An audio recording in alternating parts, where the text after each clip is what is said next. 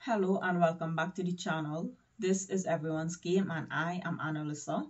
July is going to be a big month for women's football. There's at least 4 major international tournaments that will be played between July 2nd and July 31st. There's the Women's Euro competition as well as Women's AFCON, CONCACAF Women's Championship, and the Copa America Women's Tournament. I believe the winners of the Euro and the winners of the Copa America will play each other for the first ever women's finalismo. So again, there's just women's football is going to be placed on the international stage during July, and you may not be able to watch all of the games or at least one game from each tournament, but you can pick a player, you can pick a team, you can pick a tournament and just support these women who have been working extremely hard, ensuring that they're fit and they're ready to play the game that they love to play and to just leave it all on the pitch. We're going to be covering the Women's Euro as well as the CONCACAF Women's Championship. There's a lot of content on its way, so subscribe to the channel, like the videos, share it to someone. This is our first video in the Women's Euro series. This is our build up to the Women's Euro that will be kicking off on July 6th. This is the 13th edition of the Women's Euro tournament. It will be held in England and the games will be played in various cities across England between July 6th and July 31st, and the final will be held in what is known as the home of football in England, Wembley Stadium. There's a total of 16 teams and the teams have been separated into 4 groups, Group A, B, C, and D. We'll have a look at the teams and the groupings a bit later, but this year the prize fund for the prize pool for the tournament has been doubled from that of the 2017 prize pool. So now the teams will be going after a prize fund of 16 million euros. This is a record-breaking prize fund for the Women's Euro tournament. Each team will not only be going after 660,000 euros that is guaranteed to the winner, but they'll also be going after various performance-related prizes that will be given to teams for winning or drawing their games within the group stages, as well as winning games in the knockout rounds. And of course, there's a prize for the winners of the tournament. In addition to this record-breaking prize fund, several national teams have also pledged to increase the bonuses that they pay out to players based on the performance in the tournament.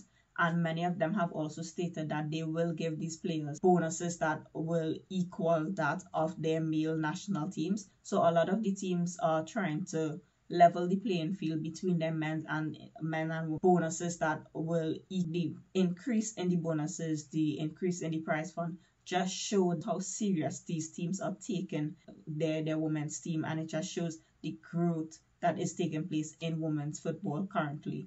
For another first, we have VAR and goal line technology being used in this year's tournament, and this is a welcome change. Even though VAR is usually controversial, I welcome the change because I think it's leveling the playing field where we're using the same technology that is used in the men's game, in the women's game. So again, it's a welcome change.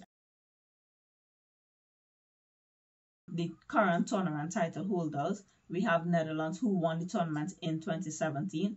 The team that has won the most titles would have been Germany with 8 out of 12 wins. So Germany is a team to watch going into this tournament. Another competition favorites would be England. England has fallen short a number of times and their recent form has been remarkable, and everyone is looking at this English team and asking, can they finally win their first major international tournament? So a lot of teams, a lot of players to watch. We'll look at those players when we look at the team previews, but let's look at the teams that make up this Women's Euro tournament.